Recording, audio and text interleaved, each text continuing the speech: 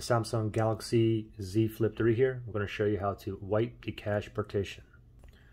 First thing to note is with wiping the cache partition, you're basically deleting your temporary files that you don't need anyway. And if it gets cluttered, it's possible that your phone can get like laggy, kind of get like hesitant.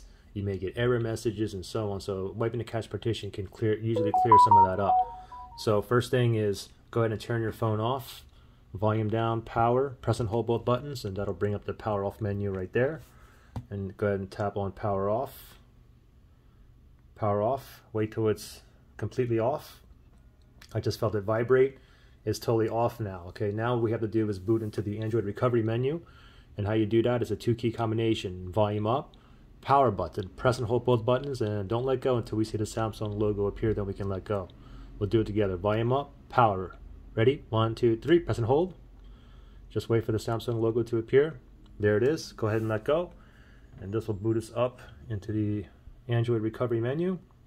As you can see right here, okay, now you have the volume rockers. You can move up or down. What you want to do is go down to where it says Wipe Cache Partition, okay? And if you want to go ahead and select it, go ahead and press the power button, okay? Press the power button. You get this message up here basically saying this cannot be undone. So we're going to proceed. So we're going to go down, volume down to highlight yes. And then we're going to press power button to proceed. And as soon as I press on the power button, look at the bottom right here. Watch how fast this is. So I'm going to go ahead and press the power button, select yes. And like this, oh, cache wipe complete. There you go. And then it defaults, it highlights reboot system now. Is exactly what we want.